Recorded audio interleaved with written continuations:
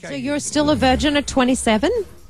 I am. And can I ask why you're still a virgin? There's a bunch of really normal reasons for, for instance, being busy, not focusing on boys. I'm very ambitious, and I like to focus on me. I know that sounds selfish. I don't know, and maybe just a lot of bad luck. How much are you hoping to get, can I ask? Well, that's a really tricky question.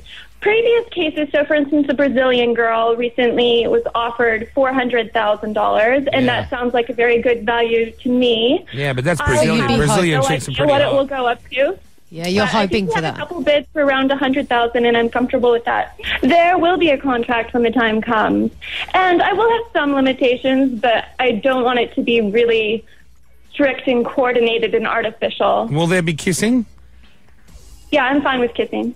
You are getting a 12-hour date with me.